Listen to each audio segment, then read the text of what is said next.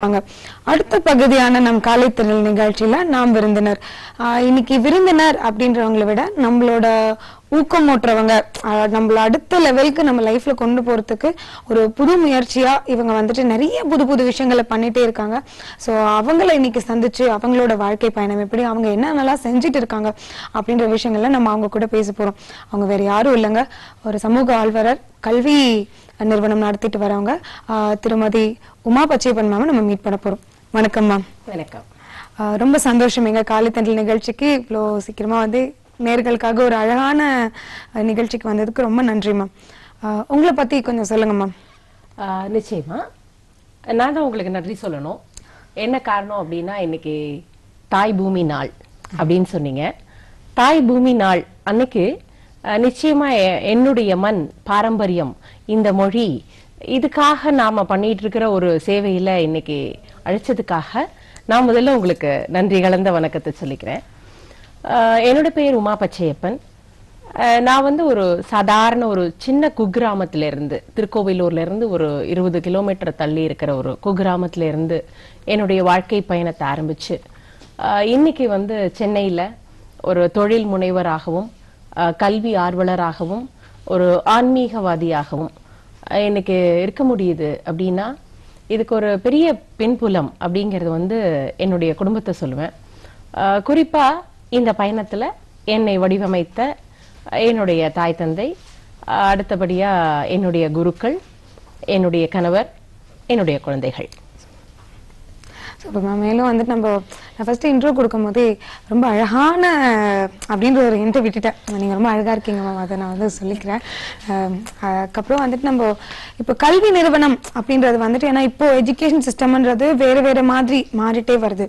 So அதுல வந்து நீங்க ஒரு புதுமையா சில விஷயங்கள் பண்ணணும் அப்படின்றது வந்துட்டு நீங்க வெளிக்கொண்டு வந்திருக்கீங்க. இப்போ அதை பத்தின விஷயங்கள் கொஞ்சம் சொல்லுங்க. ஏன்னா வந்துட்டு இப்ப இருக்கிற எஜுகேஷனல் சேஸ்ன்னு கூட சொல்லலாம், ஒரு ரேஸே நடந்துட்டு இருக்கு இந்த குழந்தைங்களுக்கு மத்தியில. சோ அதை எப்படி நீங்க மாற்றி அமைக்கணும்ன்ற ஒரு எண்ணம் உங்களுக்கு தோணுச்சு, அதை பத்தி கொஞ்சம் சொல்லுங்க. மாற்றி அமைக்கணும் அப்படின்னா அது நாம ஏதோ ஒரு புரட்சியை பண்ண கிளம்பிட்டோம் அப்படிங்கிற மாதிரி ஆயிடும். அப்படி இல்லை. இந்த மண்ணில் என்னெல்லாம் நடத்துதோ, இந்த மொழிக்கு என்ன விதமான ஒரு சிறப்பு இருக்குதோ, இதையெல்லாம் வந்து நாம கொஞ்ச நாளா தொலைச்சிட்டோம் அப்படிங்கிறது தான் என்னுடைய ஒரு சிந்தனையா இருந்தது. ஆக தமிழன் என்பவன் இந்த உலகத்துக்கே முன்னோடி, இந்த உலகத்திற்கான ஒரு பாரம்பரியத்தை கட்டமைத்த ஒரு பாங்கு வந்து தமிழர்களுக்கு உண்டு. இப்போ இன்றைய காலகட்டத்துல என்னுடைய குழந்தைகளை நான் வந்து ஒரு 15-18 வருடங்களுக்கு முன்னாடி பள்ளியில சேர்க்கணும் அப்படின்னு ஏறக்குறைய ஒரு 20 பள்ளிகளை நான் வந்து போய் ஆய்வு பண்ணினேன். இந்த பள்ளியில என்ன இருக்கு, இந்த பள்ளியில என்ன இருக்கு. ஏன்னா ஒரு சாதாரண பெற்றோர் என்ன நினைப்பாங்க அப்படின்னா, ஒரு பெரிய ஒரு நிறுவனம், கல்வி நிறுவனம், அந்த நிறுவனத்துல போய் அந்த குழந்தைய போட்டுட்டோம் அப்படின்னாக்கா அந்த குழந்தை எல்லாத்துலயும் படிச்சு முடிச்சுட்டு வெளியில வந்துருவாங்க அப்படின்னு தான் சாதாரணமா நினைப்பாங்க. ஆனா நான் அதுல கொஞ்சம் வித்தியாசப்பட்டு என்னுடைய குழந்தைக்கு என்ன தேவை, என்னுடைய குழந்தைய நான் எப்படி வளர்க்க போறேன் அப்படிங்கிற ஒரு திட்டமிடல வந்து என் குழந்தை என்னோட வயிற்றுல உருவானதுல இருந்தே அவங்க வந்து நானும் என்னுடைய கணவரும் இணைந்து திட்டமிட்டோம். அப்ப அந்த மாதிரியான ஒரு சூழ்நிலை வரும்பொழுது கல்விங்கிறது வந்து எஸ்பெஷலி தமிழ்நாட்டை பொறுத்த வரைக்கும் பெற்றோர்களுக்கு மத்தியில ஒரு விழிப்புணர்வு குறைவா இருக்கிறதா நான் உணர்றேன். என்ன காரணம் அப்படின்னாக்கா, இந்த புத்தகங்களை படித்து இந்த மார்க் வாங்குறதுனால மாத்திரமே ஒரு குழந்தை வந்து ஒரு நல்ல குழந்தையா இந்த சமூகத்துக்கு உருவாகும் அப்படிங்கறதுல வந்து எனக்கு நம்பிக்கை இல்லை. அதனால நான் என்ன பண்ணினேன் அப்படின்னாக்கா, என்னுடைய குழந்தைகளை வந்து நான் பள்ளிக்கு அனுப்புவேன். ஆனா அதே சமயம் வந்து பள்ளி முடிஞ்ச பிறகு வீட்டுல படிக்கிறது அப்படிங்கறத வந்து அந்த வயதுக்கு தகுந்த மாதிரி வந்து திட்டமிட்டேன். இப்ப எல்கேஜி குழந்தை அப்படின்னா அவங்க வந்து பள்ளியில போய் ஒரு 3 மணி நேரம் படிச்சா போதுமே. ஆனா இப்ப நான்லாம் ஸ்கூல்ல படிக்கும்போது பாத்தீங்கன்னா இந்த வயசு அப்படிங்கிறது வந்து அப்போ ரொம்ப ஒரு பெரிய ஒரு விஷயமா இருந்தது. அப்போ 5 வயசுக்கு மேல ஆனாதான் சேர்த்துப்பாங்க. இன்ஃபேக்ட் இது நிறைய பேரண்ட்ஸ்க்கு, இப்ப என்ன மாதிரி இருக்கிறவங்களுக்கு நிறைய பேருக்கு தெரியும், இந்த கைய வந்து தலைய சுத்தி காது தொட சொல்லுவாங்க, இப்படி தொட சொல்லுவாங்க. அந்த மாதிரி தொட்டாதான் அந்த குழந்தைக்கு வந்து எலிஜிபிலிட்டி அப்படின்ற மாதிரி ஒரு இது இருந்தது. ஆனா இப்போ அப்படி இல்ல. இப்போ வந்து கிரேடில் ஸ்கூல்ஸ் அப்படிங்கிறது கூட வந்துருச்சு. இன்ஃபேக்ட் 1.5 வயசுல அந்த குழந்தைய வந்து பள்ளியில கொண்டு போய் விட்டுட்டு போறாங்க. ஏன்னா தாய் தந்தை 2 பேருமே வேலை பாக்குறாங்க இல்லையா, அதனால அவங்களுக்கு குழந்தைய பாத்துக்க முடியாத ஒரு சூழல். அந்த காலகட்டத்துல வந்து ஒரு வீடு அப்படின்னா நம்ம எல்லாமே கூட்டு குடும்பமா இருப்போம். அப்போ ஒரு குழந்தை வந்து ஒரு பிரசவம் அப்படின்னு ஆச்சுன்னாக்கா அந்த குழந்தைய கொஞ்சறதுக்கே வந்து மாமா மாமி சித்தப்பா பெரியப்பா அந்த மாதிரி ஒரு பெரிய ஒரு அங்கம் இருந்தது. இன்னைக்கு அது செதஞ்சதுனால இந்த குழந்தைங்களை வந்து யார் பார்த்துப்பாங்க அப்படிங்கிற ஒரு பெரிய கேள்வியில பெற்றோர்கள் என்ன பண்றாங்க, 2 பேருமே வேலை பார்க்குற ஒரு நிலை இருக்கிறதுனால குழந்தைய வந்து இந்த கிரேடில் ஸ்கூல்ஸ்ல விட்டுட்டு போறாங்க. ஆனா எனக்கு என்னவோ அதுல உடன்பாடு இல்லை. ஏன்னா உலகளவுல பின்லாந்து அப்படிங்கிற ஒரு நாடுதான் மிக சிறந்த ஒரு கல்வியை கொடுக்கறதா கல்வியாளர்கள் சொல்றாங்க. அது ஏன் அப்படின்னா அங்க வந்து 7 வயதுக்கு முன்னாடி எந்த குழந்தையும் பள்ளியில சேர்க்கறது இல்ல. அந்த 7 வயதுல சேர்த்தாலும் 11 வயது வரைக்கும் அந்த குழந்தைகளுக்கு எந்த விதமான பிரஷரும் கொடுக்காம, சிலபஸ் எதுவும் இல்லாம ஒரு சுதந்திரமான கல்வியை கொடுக்கறாங்க. ஆக அந்த 11 வயதுல இருந்து அந்த குழந்தை தனக்கு எந்த துறை பிடிச்சிருக்குதோ அந்த துறையில வந்து அந்த குழந்தை தன்னை பண்ணிக்கிறதுக்கான ஒரு வாய்ப்பு கொடுக்கப்பட்டிருக்கு. ஆனா இங்க நம்மளுடைய கல்வி சூழ்நிலை அப்படி இல்லை. இப்போ 2.5 வயசுல கொண்டு போய் ப்ரீகேஜில சேர்த்தாங்க அப்படின்னாக்கா என் குழந்தை வந்து ஆங்கிலத்துல பேசணும், ரைம் சொல்லணும் அப்படிங்கிற ஒரு அளவுல தான் இன்னைக்கு பெற்றோர்களுடைய மனநிலை இருக்கு. ஆக நான் எந்த விதத்துல வித்தியாசப்படுறேன் அப்படின்னாக்கா குழந்தை வந்து தாய்மொழியை கத்துக்கணும். ஏன்னா நம்ம பழமொழியே வந்து அந்த காலத்துல உண்டு. என்னன்னாக்கா தொட்டில் பழக்கம் சுடுகாடு மட்டும், 5ல் வளையாதது 50ல் வளையாது. அப்போ சயின்டிபிக்காவே நிறைய ரிசர்ச்சர்ஸ் சொல்ற விஷயம் என்ன அப்படின்னாக்கா இந்த குழந்தைகளை வந்து சுதந்திரமா பெற்றோர்களோட ஒரு அரவணைப்புல வளரும் பொழுது அந்த குழந்தைக்கு ஒரு தன்னுடைய மனசுக்குள்ள தன்னை பத்தின ஒரு கான்பிடன்ஸ் வந்து ரொம்ப அதிகமா இருக்கும். அதே நீங்க வந்து இந்த ஒரு 1.5 வயசுல வேலைக்கு போற அம்மா தன்னோட குழந்தைய தாங்கிட்டே இருந்து பிச்சு கொண்டு போய் அந்த பள்ளியில அழ விட்டுட்டு போறதுங்கிறது வந்து அந்த குழந்தை வந்து ஒரு ஏக்கத்தோடவே வளர்றதா நான் உணர்றேன். அதனால இந்த ஒரு 5 வயசு வரைக்குமாவது குழந்தைங்களுக்கு ஒரு நல்ல தாய்மொழிய குழந்தைகளோட பேசி உறவாடி இருக்கும் பொழுது அந்த குழந்தையினுடைய சிந்தனை திறன் அதிகப்படுறதா ஆராய்ச்சியாளர்கள் சொல்றாங்க. அதனால இப்போ நான் என்ன யோசிச்சேன் அப்படின்னா குழந்தைங்களுக்கு வந்து ஏன்னா நம்ம கிட்ட இருக்கிற அளவுக்கான இலக்கியங்களோ இலக்கணங்களோ மற்ற பாடல்களோ எந்த மொழியிலையுமே கிடையாது. ஆக நம்ம ஏன் அத குழந்தைங்களுக்கு வந்து ஆரம்பத்துல இருந்தே அந்த கல்வியை வந்து புகட்டக்கூடாது அப்படிங்கிற ஒரு எண்ணத்துல குழந்தைகளுக்கு வந்து நம்மளுடைய ஹெரிட்டேஜ் கேம்ஸ் அப்படின்னு சொல்லக்கூடிய பல்லாங்குழி, தட்டாங்கல், கில்லி, பொம்பரம், கோலி இது எல்லாமே வந்து நாங்க என்ன பண்றோம் சொல்லி கொடுக்கறோம். அதை தவிர்த்து இன்னைக்கு இருக்கிற ஒரு சூழ்நிலையில கல்விங்கிறது வந்து புத்தகத்தை படித்து வெறும் மதிப்பெண் எடுப்பது என்பது மாத்திரம் அல்ல. இன்னைக்கு நமக்கு ஒரு விழிப்புணர்வு தேவை. மேலை நாடுகள்ல பாத்தீங்க அப்படின்னா இந்த குழந்தைங்க என்ன பிரியப்படுறாங்களோ அதை செய்யறதுக்கான ஒரு வாய்ப்புகள் கொடுக்கப்படுது. ஆனா நம்ம நாட்டுல அதுவும் தமிழ்நாட்டுல அதுக்கான வாய்ப்புகள் இல்ல. ஒரு வகுப்புல வந்து 60-70 குழந்தைங்க இருக்காங்க. அந்த செக்ஷன் பாத்தீங்கன்னா ஒரு 15-20 செக்ஷன்ஸ் போகுது. அதுல எப்படி அந்த குழந்தைக்கு என்ன தேவை அப்படிங்கறத வந்து இந்த ஒரு வாத்தியார் டீச்சர் அப்படி வந்து கண்டுபிடிக்க முடியும்? நிச்சயமா முடியாது. அப்போ இந்த குழந்தை வந்து அந்த மதிப்பெண்ணை நோக்கியே தான் ஓடணும். அப்ப இந்த பெற்றோர்கள் என்ன பண்ணணும் அப்படின்னாக்கா ஒரு பள்ளிக்கூடத்துல வந்து பள்ளி படிப்பு முடிஞ்ச பின்னாடி இவங்க என்ன பண்றாங்க, நீ போய் டான்ஸ் கிளாஸ் போ, பாட்டு கிளாஸ் போ, இல்ல டேப பாரு, இந்த மாதிரியான ஒரு சூழ்நிலைகள் இன்னைக்கு நிறைய பெருகிட்டு இருக்கு. இத கொஞ்சம் மாத்தணும். அதாவது அந்த அப்பா அம்மா வந்து உட்கார்ந்து முடிவு பண்ணணும் ஏன் குழந்தைகிட்ட என்ன திறமை இருக்கு, அதை அவங்க ஆசிரியரோட கலந்து பேசி அந்த குழந்தைக்கு என்ன தேவை அப்படிங்கறத உணர்ந்து இவங்க கொடுக்க ஆரம்பிச்சாங்க அப்படின்னா அந்த குழந்தை என்னவாக வளமாக வளரணுமோ அதுபடி வளருவாங்க. அப்படிங்கறதுனால நாங்க வந்து பேசுறதுக்கு நிறைய வாய்ப்புகள் கொடுக்கறோம் குழந்தைங்களுக்கு. இப்ப எங்களோட இதுல பாத்தீங்க அப்படின்னா குழந்தைங்க என்ன பண்ணுவாங்கன்னா நீங்க எந்த டாபிக் கொடுத்தாலும் சரி யோசிக்காம பேசுவாங்க. அதுக்கு வந்து ஒரு தனி திறமை தேவைப்படுகிறது. ஏன்னா அந்த பேசுறதுக்கான வாய்ப்புகள் கொடுக்கப்படல அப்படின்னாக்கா அந்த குழந்தை வந்து எப்போ பேசணும்னு நினைச்சாலும் ஒரு தயக்கத்தோடவே இருக்கும். அப்போ அந்த தயக்கத்தை முதல்ல நாம வந்து நிறுத்தணும். அடுத்தது தாய்மொழியை வந்து கத்துக்கணும். அடுத்தது நம்மளுடைய பாரம்பரிய விளையாட்டுகள் அத்தனையுமே வந்து அறிவியல் சார்ந்த விளையாட்டுகள். அது இன்னைக்கு நாம விளையாடுறதே இல்லை. ஒரு உதாரணமா சொல்லணும்னா, நீங்க பல்லாங்குழி எடுத்தீங்கன்னா ஒரு இதுல வந்து நிறைய காய்கள் இருக்கும், ஒரு இதுல காய்களே இருக்காது. அப்போ இருக்கிறத இடத்துல இருந்து இல்லாத இடத்துக்கு கொடுக்கணும் அப்படிங்கிற ஒரு எண்ணத்தை நாம குழந்தையில இருந்தே வளர்க்கும் பொழுது அந்த குழந்தை வந்து ஒரு பூர்ணத்துவமான ஒரு குழந்தையா வளரும் அப்படிங்கறதுல எங்களுக்கு என்னுடைய ஒரு ஆழ்ந்த கருத்து. என்னுடைய குழந்தைகளை நான் அப்படித்தான் வளர்த்தேன். இப்போ நாங்க பயிற்றுவிக்கிற குழந்தைகளுக்கும் அந்த மாதிரியான ஒரு பயிற்சிகளை தான் நாங்க கொடுக்குறோம். Super ma'am. ஏன்னா வந்துட்டு இந்த மாதிரி ஒரு கல்வி கொண்டு போறதுன்றது வந்து இப்ப யாருமே இல்லை. ஏன்னா பல்லாங்குழியெல்லாம் நாங்க விளையாடும் போது எதை எடுத்தா எங்க தட்டி எங்க எடுக்கிறதுன்னு தெரியணும். அப்போ வந்து மைண்ட் கால்குலேஷன் மேக்ஸ்ன்றது வந்து அப்போ ஈஸியா இருந்தது எல்லாருக்குமே. ஸோ அது வந்து இவ்வளோ அழகா வந்துட்டு உங்களோட பள்ளியில வந்து இந்த மாதிரி பழங்கால விளையாட்டை சொல்லி கொடுக்கும்போது ரொம்ப சந்தோஷமா இருக்கு. ஸோ அடுத்தபடியா வந்துட்டு நீங்க கல்வி ஆழ்வலர் மட்டும் இல்லாம இந்த ஆன்மீகத்திலயும் கொஞ்சம் நிறைய நாட்டம் உள்ளவர். ஏன்னா உங்களோட குரு பேர்லாம் கேட்கும் போதே பரவாயில்ல மேம், பயங்கர பெரிய அவங்க கிட்ட இருந்தெல்லாம் நீங்க வந்துட்டு சிஷ்யா இருந்துட்டு இருக்கீங்க. ஸோ அதை பத்தி கொஞ்சம் சொல்லுங்க. ஆன்மீகமும் என்னையும் வந்து பிரிக்கவே முடியாது. காரணம் என்ன அப்படின்னாக்கா, என்னுடைய 32 வயதுல நான் என்னுடைய குருநாதரை சந்திச்சேன். அவர் வந்து திரு பாலசுப்ரமணியம் நம்பியார், அவுடையார் கோவிலுடைய ஸ்தாபகர். அவங்க கிட்ட இருந்து திருவாசகத்தை ஏறக்குறைய ஒரு 10 வருடங்களா படிச்சுட்டு இருக்கேன்.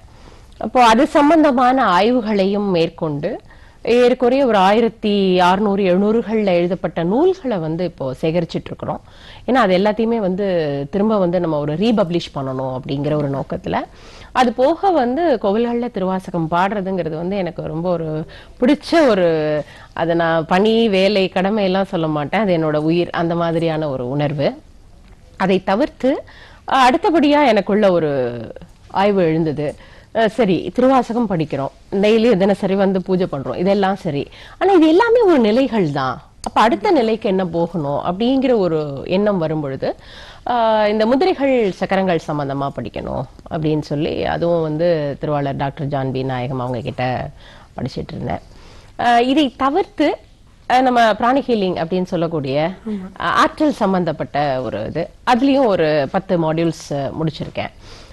இதை தாண்டி இப்ப நம்ம என்னதான் வந்து யார்கிட்ட போய் என்ன படிச்சாலும் நமக்குள்ள இருக்கிற ஒரு செல்ஃப் ரியலைசேஷன் அப்படிங்கிறது ஆன்மீக பாதைக்கு ரொம்ப முக்கியம்.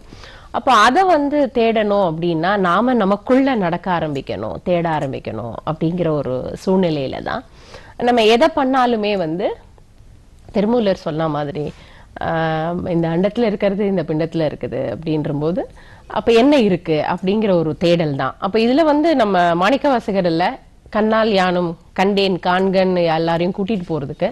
ஆனா இந்த பிறவியில நம்மளால முடிஞ்ச அளவுக்கு அந்த தேடலை தொடர்ந்து நடத்தணும் அப்படிங்கிறது என்னுடைய ஒரு எண்ணம். நம்ம வந்து ரொம்ப அழகா பேசிட்டு இருக்கோம் இந்த பக்கத்துல. ஏன்னா மக்களுக்கு எல்லாருக்கும் ரொம்ப சுவாரஸ்யமான தலைப்புன்றதுனால எல்லாம் கேட்டே இருப்பாங்க. ஒரு சின்ன இடைவேளைக்கு அப்புறம் நம்ம மீண்டும் தொடரலாமா? நிச்சயமா. நன்றி. பொதிகை சமூகத்தின் மகிழ்ச்சி. ஸ்ரீ காஞ்சி காமகோடி பீட கர்நாடக சங்கீத மும்மூர்த்திகள் ஜெயந்தி இசை விழா. அருள்மிகு ஸ்ரீ தியாகராஜ சுவாமி திருக்கோவில், திருவாரூர்.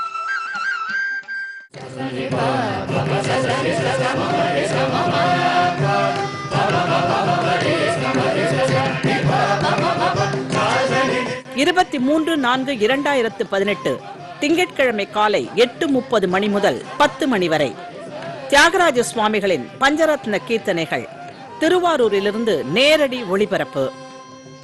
காணத் தவறாதீர்கள். பொதிகை சமூகத்தின் மகிழ்ச்சி. நாம் விருந்தினர் பகுதியில நம்ம நிறைய விஷயங்கள் வந்து உமா பச்சையம்பட் மேம் கூட பேசிட்டு இருக்கோம். தொடரலாம். நீங்க சொல்லிட்டு இருந்த மாதிரி இந்த புக் எல்லாம் ஏதோ எழுதிருக்கீங்களாமே மேம்? ஒரு புக் எழுதுறீங்கன்னு நான் கேள்விப்பட்டேன். அதை பத்தி கொஞ்சம் நீங்களே சொல்லுங்க. ஆக்சுவலா நிறைய எழுதணும்னு ஆசை. ஆனா என்னமோ வந்து இந்த பக்கம் ஒரு தொழில் முனைவர், இந்த பக்கம் வந்து ஒரு கல்வியாளர், பிறகு ஒரு பள்ளி நடத்திட்டு இருக்கேன். அது போக வந்து 2 குழந்தைகளுக்கு தாய். அப்போ வீட்டு பொறுப்பு இருக்கு. இப்ப இதுக்கு நடுவுல வந்து எழுதணும் அப்படிங்கிறது கொஞ்சம் இப்போதைக்கு சாத்தியம் இல்லாம இருக்கு. ஆனாலும் ஒரு பெரிய முயற்சியின் விளைவாக கதிராமங்கலம் வனதுர்கை அந்த அம்பாள் வந்து நம்மளுடைய வரலாறு படி அகத்தியர் வந்து வழிபட்ட ஒரு கோவிலா அதை நாங்க பாக்குறோம். அப்ப அதுக்கு வந்து அந்த கோவிலுக்கு வந்து ஒரு வரலாறு அப்படிங்கறதே வந்து இல்லாம இருந்தது. அப்போ அது அவங்க ஐயா வந்து ரொம்ப வேண்டி விரும்பி இல்ல இது ஏதாவது நம்ம ஒண்ணு பண்ணணும் அப்படின்னு சொல்லும் பொழுது முதலா எழுதினது அப்படின்னாக்கா கதிராமங்கலம் வனதுர்கையினுடைய தல வரலாறை பற்றி நிறைய செய்திகளை சேகரித்து அதை எப்படி கொண்டு போகணும் அப்படிங்கிற மாதிரி எழுதி ஒரு 3 வருடங்களுக்கு முன்னாடி அதை எழுதி முடிச்சோம். இப்பவும் வந்து நிறைய எழுதுறேன். ஆனா வந்து அதை பப்ளிஷ் பண்றதுக்கான ஒரு திருவாசகம் பத்தி நிறைய எழுதணும்னு ஒரு ஆசை இருக்கு. ஏன்னா திருவாசகம் அப்படின்னு சொல்லும்போது திருவாசகத்திற்கு உருகார் ஒரு வாசகத்திற்கு முருகார் அப்படின்னு தான் சொல்லுவாங்க. அந்த திருவாசகத்தை பத்தி ஆன்மீகம் கோவில் வழிபாடு இது எல்லாத்தையும் தாண்டி குழந்தைங்களுக்கு புரியுற மாதிரி அறிவியல் அதுல என்ன சொல்லப்பட்டிருக்கு, கணிதம் எப்படி சொல்லப்பட்டிருக்கு, வாழ்க்கையியல் எப்படி சொல்லப்பட்டிருக்கு அப்படிங்கிற வகையில இப்ப மாதத்துல ஒரு நாள் வகுப்பு எடுக்கிறேன் குழந்தைங்களுக்கு. அதை வந்து ஒரு புத்தகமா பண்ணணும் அப்படின்னு ஒரு ஆசை இருக்கு. அந்த புத்தகத்தை வடிவமைக்கிறதுக்கான நாளுக்காக காத்துக்கிட்டு இருக்கேன். நிச்சயமா அது கூடிய விரைவில் எழுதுவேன். சோ மக்களோட சார்பில் வியூவர்ஸோட சார்பில் எங்களோட வாழ்த்துக்களும் உங்களுக்கு மேம். சீக்கிரமா நீங்க அதை பப்ளிஷ் பண்ணணும்ன்றது. உங்க பெற்றோர்கள் ஏன்னா வந்துட்டு இந்த மாதிரி ஒரு ஃபீல்ட்ல வந்து ஒரு விமன் அவங்கள வந்து ஊக்குவிச்சு கொண்டு வரதுன்றது கொஞ்சம் சொசைட்டிக்கு கொஞ்சம் கஷ்டமான ஒரு வேலை. அப்போ வந்து அந்த டைம்ல ஏன்னா நீங்களும் ஒரு கிராமத்தை சார்ந்தவர்னும் போது அதுல இருந்து எழுந்து வருதுன்றது கொஞ்சம் கடினமான விஷயம். அவங்கள பத்தி கொஞ்சம் சொல்லுங்க. பொதுவா அப்பா வந்து அரசாங்க உத்தியோகத்துல இருந்ததுனால நான் பிறந்து ஒரு 6 வயது வரைக்கும் அந்த கிராமத்திலேயே தான் இருந்தேன். அதன் பிறகு அப்பாவுக்கு வந்து அரசாங்க உத்தியோகங்கிறதுனால ஒவ்வொரு மாவட்டமா வந்து பணிமாறுதல் இருந்துகிட்டே இருக்கும், டிரான்ஸ்ஃபர்ஸ் போயிட்டே இருக்கும். ஸோ அதனால ஏறக்குறைய ஒரு 6-7 டிஸ்ட்ரிக்ட்ஸ்ல வந்து ஒரு வருஷம் 2 வருஷம் அந்த மாதிரி படிச்ச அனுபவங்கள் தான். அது போக அப்பா வந்து எனக்கு ஒரு பெரிய ஒரு இன்ஸ்பிரேஷன் சொல்வேன். அதாவது ஒவ்வொரு நாளும் நான் பள்ளிக்கு கிளம்பும் போது சொல்லுவாங்க, நீ வந்து ஏதாவது ஒரு வகையில ஒரு பெரிய ஆளா வரணும், வந்து நான் வந்து உன்னோட கார் கதவை திறந்து விடணும் அப்படின்னு எங்க அப்பா சொல்லுவார். அந்த லஞ்ச் பாக்ஸ் எடுத்துட்டு வந்து சைக்கிள்ல தொடச்சி கொடுத்து மாட்டி. அது வந்து எனக்கு ஒரு உண்மையிலேயே அந்த ஒரு சின்ன வயசுல எனக்கு ஒரு பெரிய உத்வேகமா இருந்தது. அதுக்கு அடுத்தபடியா நான் வந்து கிராமத்துல இருந்து படிச்சு முடிச்சு சென்னை வந்த பிறகு என்னுடைய குடும்பம், அதாவது நான் முதல்ல சொல்லணும் அப்படின்னா என்னோட மாமனாரை தான் சொல்வேன். அதாவது நம்ம வீட்டுக்கு வந்த பொண்ணு அப்படிங்கிறது வந்து எத்தனை பேருக்கு அந்த விதமான ஒரு மாமனார் கிடைப்பாங்கன்னு தெரியாது. ஆனா என்ன வந்து அவங்க டெய்லி சொல்லுவாங்க, நீ வந்து கிச்சன்ல நின்று உன்னோட டயத்தை வேஸ்ட் பண்ற, நீ வந்து கிளம்பி வெளியில போ, இதை பண்ணு அதை பண்ணுன்னு சொல்லி ரொம்ப இது பண்ணுவாங்க. அப்போ நான் வந்து சிவில் சர்வீஸ் படிக்கணும் அப்படின்னு சொல்லி முயற்சி பண்ணி அப்ளை பண்ணியிருக்கிற நேரத்தில் வந்து நீ வந்து ரொம்ப ஸ்ட்ரெயிட் ஃபார்வர்டு, உனக்கு வந்து எத்தனை டிரான்ஸ்ஃபர் கிடைக்கும் தெரியாது, அதனால நீ என்ன பண்ற கொஞ்சம் பொறுமையாயிரு, ஆனா உனக்கு நிச்சயமா நான் ஒரு பிசினஸ் வச்சு தரேன் அப்படின்னு சொல்லி ஒரு இதுல என்ன வந்து நிறுத்திட்டாங்க. ஏன்னா எனக்கு ஒரே பையன், உனக்கும் ஒரே பையன், இதுல வந்து ரொம்ப கஷ்டம், அதனால நீ வந்து இங்கதான் இருக்கணும் அப்படின்னு சொல்லிட்டாங்க. அது சொன்ன மாதிரியே வந்து ஒரு 6 வருடம் கழித்து என்னோட பேர்ல ஒரு ஆட்டோமொபைல் டீலர்ஷிப் ஆரம்பிச்சு கொடுத்தாங்க. இப்ப இதுக்கு எல்லாமே பேக் சப்போர்ட் என்ன அப்படின்னா, ஒரு ஆணினுடைய வெற்றிக்கு பின்னால ஒரு பெண் இருப்பாங்க அப்படின்னு சொல்லுவாங்க. ஆனா ஒரு பெண்ணுடைய வெற்றி இப்போ வந்து இன்னைக்கு இந்த முகம் இங்கே தெரியுது அப்படின்னா அதுக்கு பின்னாடி வந்து என்னுடைய கணவருடைய ஒரு பெரிய சப்போர்ட் அப்படிங்கிறத விட அவர் என்ன தாங்கின விதம், அதுதான் வந்து என்னை இங்க கொண்டு வந்தது. அடுத்தபடியா என்னோட குழந்தைங்க, அவங்க வந்து என்ன புரிஞ்சுக்கிட்டு எத்தனையோ போராட்டங்களுக்கு நடுவுல, ஏன்னா எந்த ஒரு பின்புலமும் இல்லாம ஒரு குடும்பம் இல்ல ஒரு பெண் இல்ல ஒரு கணவனும் மனைவியும் சேர்ந்து ஒரு நிலைக்கு வர்றதுங்கிறதுக்கு பின்னாடி அத்தனை கஷ்டங்கள் இருக்கு. அப்ப அது அத்தனைக்கு பின்னாடியும் வந்து எந்த ஒரு நேரத்துல கூட கஷ்டப்படாம அம்மா நீங்க போயிட்டு வாங்க, நீங்க பண்ணுங்க அப்படின்னு அவங்க கொடுத்த ஒரு ஊக்கங்கள், இது அத்தனையும் சேர்ந்துதான் இன்னைக்கு வந்து என்ன வடிவமைச்சிருக்கு அப்படின்னு சொல்லலாம். நீங்க டிஸ்ட்ரிக்ட் மட்டும் இல்ல மேம், நிறைய மாநிலம் நிறைய கண்ட்ரிஸ் கூட நீங்க போயிருக்கீங்கன்னு நான் கேள்விப்பட்டேன். அப்படிங்களா? ஏறக்குறைய நிறைய நீங்க வந்து ஒரு டிராவலர் அப்படின்றது உங்களோட ப்ரொஃபைல்ல போட்டிருக்க ஒரு விஷயம் அப்படின்றது எனக்கு தெரியும். சோ அத பத்தி கொஞ்சம் இன்ட்ரெஸ்டிங்கா நீங்க ஊருக்கு போயிட்டு பார்த்த சில விஷயங்கள்லயே ரொம்ப புதுமையா ரொம்ப வியந்த விஷயங்கள் நிறைய இருக்கும். ஏன்னா இப்ப நீங்க ஃபின்லாந்து பத்தி சொல்லும் போது எங்க எல்லாருக்குமே வந்து ஓகே நம்மளுக்கும் தோணுச்சு நம்மளும் அந்த மாதிரி ஒரு ஊர்ல பிறந்திருக்கலாமே அப்படின்னு. ஏன்னா 11 நம்மளுக்கு ரொம்ப ஒரு ரேஸ்ன்ற ஒரு எஜுகேஷன்ல நீங்க இவ்வளவு ஒரு விஷயங்கள் சொல்லும் போது இந்த நிறைய இன்ட்ரெஸ்டிங் இன்ஃபர்மேஷன்ஸ்லாம் கொஞ்சம் சொல்லுங்க மேம். அதாவது எப்படின்னா இப்ப எங்களோட வாழ்க்கை முறையே எப்படி அப்படின்னாக்கா, இப்ப நாங்க தொடர்ந்து இந்த வியாபாரம் இல்ல இந்த டென்ஷன் அந்த டென்ஷன் இருந்துகிட்டே இருக்கிறதுனால ஒரு 3 மாசத்துக்கு ஒரு தடவை எங்கேயாவது வந்து ஒரு வெளிநாடு இல்ல ஒரு உள்நாடு அப்படிங்கிற ஒரு திட்டத்தை வச்சுதான் நானும் என்னுடைய கணவரும் கிளம்பி போவோம். அதுல வந்து ஏறக்குறைய ஒரு 20 நாடுகளுக்கு மேல பயணம் பண்ணியிருக்கேன். இந்தியாவுல வந்து ஒரு 24 மாநிலங்கள்ல வந்து ஒவ்வொரு மாநிலமும் வந்து ஒரு 10 நாள் 15 நாள் அந்த மாதிரி போய் அங்கே ஸ்டே பண்ணி எனக்கு எப்பவுமே ஒரு கியூரியாசிட்டி உண்டு. அதாவது அங்கே போனா அவங்களுடைய வாழ்க்கை முறை எப்படி இருக்கு, என்ன மாதிரியான உணவுகளை சாப்பிடுறாங்க, அவங்க வந்து என்ன மாதிரியான உடைகளை உடுத்துறாங்க, இது ஏன் இப்படி இருக்கு அப்படிங்கிற ஒரு பாரம்பரிய தேடல் எனக்கு எப்பவுமே இருக்கும். ஏன்னா அந்த தமிழச்சி அப்படிங்கிற ஒரு எப்படி ஒரு கர்வம் இருக்கோ அது போல வந்து அண்ணன் இடத்தை சார்ந்த ஒரு விஷயங்களை சேகரிக்கிறதுல எனக்கு ஒரு ஆர்வம் உண்டு. ஆனா இது அத்தனையும் தாண்டி இந்த பயணங்கள் அப்படிங்கிறது வந்து நம்மளுடைய சாதாரண சூழ்நிலையில இருந்து நமக்கு ஒரு சேஞ்ச கொடுக்குது ஒண்ணு அப்படின்னு இருந்தா கூட ஒரு பெரிய படிப்பினைய கொடுக்குது அப்படிங்கிறது தான் உண்மை. ஏன்னா இப்ப நீங்க தினசரி ஒரு ரொட்டீன் லைஃப்ல இருந்து ஒரு சேஞ்ச் ஆஃப் என்விரான்மெண்ட் போகும்பொழுது நிறைய விஷயங்களை நம்ம கத்துக்கலாம் உணரலாம் இல்லையா? அதுல நான் ரொம்ப சந்தோஷமா உணர்ந்த ஒரு பயணம் அப்படின்னா கைலாயம் போனது சொல்லுவேன். ஏன்னா அது ஒரு ஆன்மீக சம்பந்தமான ஒரு இடம் அப்படிங்கிறதுனால. அடுத்தபடியா வந்து நிறைய நாடுகள் நாங்க போன வரைக்கும் இயற்கை சார்ந்ததா ரொம்ப போவோம். இந்தியாவை பொறுத்தவரை சிக்கிம்ல மேல வந்து சாங் லேக் அப்படிங்கிற ஒரு இடம் இருக்கு. அது வந்து ரொம்ப ஒரு வித்தியாசமான ஒரு பயணம். பில்லிங் அப்படின்னு சொல்லி அந்த வழியா தான் கஞ்சன்ஜங்காவுடைய அடிவாரத்துக்கு போக முடியும். அப்போ வந்து எனக்கு தெரிஞ்ச என்னோட குழந்தை வந்து ஒரு 1.5 வயசுன்னு நினைக்கிறேன். பட் அவளையும் கூட்டிட்டு அந்த காட்டு பயணத்துக்குள்ள போனோம். அதெல்லாம் வந்து ஒரு பெரிய ஒரு நமக்கான ஒரு நமக்குள்ள இருக்கிற ஒரு தேடல்களுக்கான விடையா இருந்தது. அதனால நான் எப்பவுமே சொல்றது உண்டு, எப்போ உங்களுக்கு வந்து ஒரு நாள் கிடைச்சா கூட அதை வந்து உங்களுடைய நார்மலான வாழ்க்கையில இருந்து தள்ளிட்டு நீங்க அதை வந்து ஒரு சின்ன ஷார்ட் டிஸ்டன்ஸ்க்கு அது போயிட்டு வர்றதுங்கிறது வந்து நிறைய விஷயங்களை நமக்கு சொல்லி கொடுக்கும். அதனால பயணங்கள் முடிவதில்லை மாதிரி நம்ம பயணம் முடிஞ்சிரும், ஆனா இந்த பயணங்கள் வந்து நமக்கு நிறைய விஷயங்களை சொல்லி கொடுக்கும். கண்டிப்பா சூப்பர் மேம், அருமையா சொன்னீங்க. உங்களுக்கும் தமிழுக்கும் ஆன ஒரு கனெக்டிவிட்டி, ஒரு தொடர்பு அது வந்து ஜாஸ்தி அப்படிங்கிறது எங்களுக்கு தெரியும், பட் நேயர்களுக்கு தெரியாது இல்லையா? நீங்க அதனால கொஞ்சம் அதையும் பகிர்ந்துக்கோங்க. தமிழ் அப்படிங்கிறது வந்து இப்போ மேடைகள்ல நிறைய பேர் பேசும்போது தமிழ் என்னோட உயிர் அப்படின்வாங்க. ஆனா அதை வந்து செயல்ல வந்து நானும் என்னுடைய கணவரும் செஞ்சு காமிச்சிருக்கோம் அப்படிங்கிறது தான் வந்து எனக்கு ஒரு பெரிய நான் பகிர்ந்துக்க ஆசைப்படுற ஒரு விஷயம். ஏன்னா இன்னைக்கு வந்து நம்ம நூல்கள் வந்து என்ன நூல்கள் இருக்குது அப்படிங்கிறது கூட குழந்தைகளுக்கு தெரியறது இல்ல. அதனாலதான் நாங்க என்ன பண்ணினோம், இந்த 50 காப்பியங்கள் மீது என்னென்ன நம்மளுடைய திருவாசகம், தேவாரம், திருப்புகழ், இந்த மாதிரி என்னென்ன நூல்கள் இருக்கோ அது அத்தனையுமே வந்து குழந்தைகளுக்கு அப்படியே தெரிகிற மாதிரியே வந்து வடிவமைச்சு நாங்க வந்து இது பண்ணி வச்சிருக்கோம். இதற்கு பின்னாடி என்ன காரணம் அப்படின்னா, இதை நாம வந்து படி அப்படின்னு சொல்றதை விட இதெல்லாம் இருக்கு அப்படின்னு வச்சுட்டோம்னா அப்ப இந்த குழந்தைங்க ஒவ்வொரு நாளும் வரும்பொழுது அதையே பார்க்க அவங்க மைண்ட்ல வந்து ஆட்டோமேட்டிக்கா ரெஜிஸ்டர் ஆயிடும். அப்ப இது வந்து ஒரு indirect way of giving them.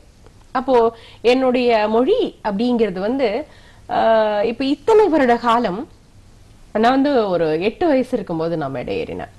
அப்போ வந்து அந்த பேச்சு போட்டியில வந்து எந்த ஒரு ப்ரிப்பரேஷனுமே இல்லாம பேசிட்டு ஃபர்ஸ்ட் ப்ரைஸ் வாங்கிட்டு கீழே இறங்கும் பொழுது, அது வந்து செஞ்சின்னு நினைக்கிறேன், அந்த ஸ்கூல்ல செஞ்சியில படிச்சுட்டு இருக்கும்போது, அப்போ அந்த பிரைஸ் கொடுத்த கலெக்டர் கேட்டார், நீ தமிழ் நல்லா பேசுற, அந்த தமிழை வந்து விட்டுடாத கடைசி வரைக்கும் அப்படின்னாரு. ஆனா திருவாசகம் தொட்ட பிறகு இன்னைக்கு வந்து அதை சொல்லி சொல்லி சொல்லி உடம்புலயே ஊர்னதுனாலயோ என்னமோ அது வந்து எனக்கு கம்ஃபர்டபுளா நான் எங்க போனாலுமே தமிழ்ல பேசுற அந்த ஒரு உணர்வு வந்து எனக்கு வர்றதில்லை. அதனால தமிழ் அப்படிங்கிறது வந்து ஒரு மொழி அப்படிங்கிறத விட ஒரு மந்திரம் அப்படிங்கிறது தான் என்னுடைய ஒரு எண்ணம். அதனால இப்போ நாங்க என்ன பண்றோம் அப்படின்னாக்கா, ஆ அதுல இருந்து அவ் வரைக்கும் 12 உயிரெழுத்துகள் அப்படின்னு சொல்றோம். இந்த 12 உயிரெழுத்துக்களும் நம்ம உடம்புல இருக்கிற 12 உறுப்புகளோட சம்பந்தப்பட்டது. அதனால இந்த 12 உயிரெழுத்துக்களையும் பிராணாயாமத்தோடு சேர்த்து குழந்தைகளுக்கு வந்து தினசரி நாங்க பயிற்சி கொடுக்கிறோம். அதனால இது நான் என்னுடைய மொழிக்கு செய்கிற ஒரு நன்றி காட்டுதலா நினைக்கிறேன். உங்களுக்கான அங்கீகாரம். ஏன்னா வந்துட்டு நீங்க கலெக்டர்கிட்டே வந்துட்டு ஒரு ப்ரிப்பரேஷனே இல்லாம, ஏன்னா நம்ம எல்லாம் கண்டென்ட் ப்ரிப்பேர் பண்ணோம்னா எவ்வளவு நாள் ஆகும்னு தெரியும். அதனால ஒரு கண்டென்ட் ப்ரிப்பேர் பண்ணி பேசுறதுன்றது வேற. அது ஒரு பிராக்டிஸே இல்லாம நீங்க வந்து மேடை ஏறி பிரைஸ் வாங்கினதுக்கு அடுத்த முறையா நீங்க அதை தொடர்ந்துருப்போம்ல, நம்ம அந்த பேச்சு போட்டினோட நம்மளுக்கு ஒரு ஐயோ கொடுத்துட்டாங்க பிரைஸ் அடுத்து அந்த மாதிரி சில விருதுகள் பத்தி. விருதுகள் அப்படிங்கிற லெவல்ல வந்து பெரிய லெவல்ல நான் விருதுகள் வாங்கல அப்படின்னா கூட, நிறைய போட்டிகள்ல நான் எங்கெல்லாம் போனேனோ, எந்த போட்டிகள்லாம் போனேனோ அங்க நிச்சயமா முதல் அல்லது இரண்டாவது பரிசுகள் அப்படின்னு நிறைய வாங்கியிருக்கேன். நிறைய சர்டிபிகேட்ஸ் வச்சிருக்கேன். இதுக்கு முக்கியமான ஒரு காரணம் அப்படின்னு சொன்னீங்கன்னா, நம்மளுடைய சூழ்நிலையில இருக்கிற விஷயங்களை நாம படிக்க ஆரம்பிச்சோம் அப்படின்னாலே வந்து பேச்சு தானா வரும் அப்படிங்கிறது தான் என்னுடைய ஒரு கருத்து. அருமை மேம், ரொம்ப அழகா எக்ஸ்பிளைன் பண்ணி. ஏன்னா வந்து இப்போ வந்து குழந்தைங்களை வளர்க்கறதே வந்து நிறைய பேர் ரொம்ப கடினமா நினைக்கிறாங்க. ஏன்னா அவங்க ரொம்ப சேட்டை பண்றாங்க, கேட்டா வந்து அவங்க ஹைப்பர் ஆக்டிவ், அவங்களை எங்களால கண்ட்ரோல் பண்ண முடியல, ரொம்ப சேட்டை பண்றாங்க. ஏன்னா குழந்தைகள்னாலே சேட்டைக்கு பேர் போனது. அது பெண் குழந்தையா இருக்கட்டும் ஆண் குழந்தையாரோ சேட்டை பண்ணாதான் அது பிள்ளைன்றது போய் சேட்டை பண்ணாத அமைதியா வீட்டுல உட்காரு, அதுக்கு உடனே ஒரு போனை கொடுத்துடுறாங்க. ஸோ அதெல்லாம் வந்து நம்மளே அவங்கள வந்து ஒரு ஒரு ஆக்டிவிட்டியே இல்லாத ஒரு பாதைக்குள்ள தள்ளுறதா இருக்கு. ஸோ இதுக்கு நீங்க என்ன வந்து ஒரு சொல்யூஷன், இதுக்கான ஒரு தீர்வு என்ன நீங்க வந்துட்டு கொடுக்கணும்னு நினைக்கிறீங்க? அதாவதுமா, குழந்தை பிறந்ததுல இருந்தே குழந்தையோட நாம பேசணும், குழந்தையோட நாம பகிர்ந்துக்கணும், சூழ்நிலை சார்ந்ததா குழந்தைய வளர்க்கணும். நாம பண்ற ஒரு பெரிய தப்பு என்ன பண்றோம் அப்படின்னா, இப்போ இந்த லேப்டாப், ஸ்மார்ட் போன் இதை கொடுத்துடுறோம் கையில. இது என்ன பண்ணுது அப்படின்னா, இப்போ வந்து அறிவியலாளர்கள் ரொம்ப வந்து எச்சரிக்கிறாங்க, ஆராய்ச்சியாளர்கள் ரொம்ப கவலைப்படுறாங்க இந்த ஒரு விஷயத்தை பொறுத்த வரைக்கும். இது என்ன பண்ணும் அப்படின்னாக்கா, குழந்தைகளோட சிந்தனை திறனை பாதிக்குது அப்படிங்கிறாங்க. அப்ப இந்த குழந்தை ஒரு 5 வயசுக்குள்ள இருக்கிற ஒரு குழந்தை அதனுடைய சிந்தனை திறன் பாதிக்குது அப்படின்னா, அந்த குழந்தையினுடைய படிப்பு, அந்த குழந்தையினுடைய வாழ்க்கை அத்தனையும் பின்னால பாதிக்கப்படும். இதைத்தான் நான் இந்த பெற்றோர்களுக்கு, அதுவும் குறிப்பா வந்து இளம் பெற்றோர்களுக்கு நான் சொல்ல பிரியப்படுறது என்ன அப்படின்னாக்கா, உங்களுக்கு கிடைக்கிற நேரத்தை நிச்சயமா குழந்தைகளோட ரொம்ப ரொம்ப குவாலிட்டியா ஸ்பெண்ட் பண்ணுங்க. அதாவது நான் வந்து சமைக்கணும், என் பிள்ளை டிஸ்டர்ப் பண்ணாது, ஐபேட்ல விளையாடுவான் அப்படின்னு சொல்றத வந்து கௌரவமா நினைக்காம, அந்த ஐபேட்ல விளையாடுறது உங்க குழந்தையினுடைய சிந்தனை திறனை பாதிக்கும் என்ற பயம் முதல்ல இந்த பெற்றோருக்கு வேணும். இப்ப இவங்க என்ன பண்றாங்க, 5 வயசு வரைக்கும் குழந்தைய வந்து மேனேஜ் பண்ண முடியாம வந்து இந்த ஐபேடை பாரு, இதை பாரு, அதை பாருன்னு ஏதோ ஒண்ணு கொடுத்துட்டு வீடியோ கேம் விளையாடு அப்படின்னு சொல்லிடுறாங்க. இது பின்னால உடலியலாக, அதாவது பிளட் பிரஷர் வர்றதுக்கும் இந்த குழந்தையினுடைய சிந்தனை திறன் பாதிக்கப்படுறதுக்கும் காரணமா இருக்குது. அப்படின்னும் போது ஒரு ஃபர்ஸ்ட் ஸ்டாண்டர்ட் வரும்போது அப்பதான் அந்த பேரண்ட்டுக்கு புரியுது. என்ன வந்து கேக்குறாங்க, என் குழந்தை நான் என்னமோ பேசிட்டு இருக்கேன், அவங்க என்னமோ பண்றாங்க. அப்போ 2 பேருக்கும் உள்ள இருக்கிற ஒரு தூரம் வந்து ரொம்ப அதிகமாயிடுது. அந்த குழந்தை வேற ஒரு உலகத்துல சஞ்சரிக்க ஆரம்பிச்சிடுறாங்க. அப்ப இதை நீங்க வந்து அவாய்ட் பண்ணால் ஒழிய இந்த குழந்தைகளை வந்து நீங்க திருப்ப சரி பண்ணி கொண்டு வர முடியாது. இது வந்து ஒரு பெரிய குறைன்னு நான் சொல்ல மாட்டேன். ஆனா அந்த குழந்தைக்கு திரும்ப இயல்பான ஒரு நிலைக்கு மாறுறதுக்கு ஒரு அவகாசம் தேவைப்படுது. அதுக்கு வந்து பொறுமை பெற்றோர்களிடத்திலும் நிச்சயமா வேணும். அது நாம வந்து இன்னைக்கு ஓடிட்டு இருக்கிற இயந்திர வாழ்க்கையில அது ரொம்ப சிரமமா இருக்கிற ஒரு சூழ்நிலை. அதனால நான் என்ன பண்றேன்னா, வருமுன் காப்பது அறிவுடைமை. அப்ப நீங்க வந்து இந்த ஐபேடை கொடுத்துட்டு வீடியோ கேமை பிராக்டிஸ் பண்ணிட்டு பின்னால என் குழந்தை கஷ்டப்படுதுன்னு சொல்றதை விட, நீங்க இதை கொடுக்காமலே அந்த குழந்தையோட அந்த 5 வயசு வரைக்கும் உங்களுடைய நேரங்களை குவாலிட்டியா நீங்க ஸ்பெண்ட் பண்ணீங்க அப்படின்னா நிச்சயமா அந்த குழந்தை ஒரு நல்ல குழந்தையா அந்த சமூகத்துல வளருவாங்க. கண்டிப்பா ரொம்ப அழகா வந்துட்டு ஒரு மக்களுக்கு ஒரு பெற்றோர்களுக்கான ஒரு சின்ன ஒரு விழிப்புணர்வுன்னு கூட சொல்லலாம். ஏன்னா இது தெரிஞ்சவங்க வந்து நிறைய விஷயங்கள் இதுக்கப்புறம் மாத்திப்பாங்க, திருப்பி அந்த போனை கொண்டு போய் கொடுக்க மாட்டாங்க. இன்னும் ஒரு காலத்துல வந்து நம்ம ஒரு 15-20 போன் நம்பரை நம்மளால வந்து மனப்பாடமா வச்சுக்க முடியும். ஆனா இப்ப நம்மளால ஒரு 2 போன் இந்த போன்னால சோ அதெல்லாம் மாறுவாங்கன்றது இந்த ஒரு நிகழ்ச்சி மூலமா நான் உங்கள்கிட்ட தெரிஞ்சுக்கிறேன். இவ்வளோ நேரம் அழகா எங்க கூட உட்காந்து நான் கேட்கிற கேள்விக்கெல்லாம் அழகா சொன்னதுக்கு ரொம்ப நன்றி மேம். புதுகை தொலைக்காட்சி சார்பாக உங்களுக்கு ஒரு சிறிய அன்பளிப்பு. நன்றி. Thank you ma'am. என்ன நேர்களே, இன்னைக்கு வந்து நம்ம விருந்தினர் பகுதியில நிறைய புது புது தகவல்களை வந்துட்டு நம்ம உமா பச்சைமன் மேம் கூட சேர்ந்து நம்ம தெரிஞ்சுட்டு இருந்திருப்போம். தொடர்ந்து செய்திகளை பார்ப்போம்.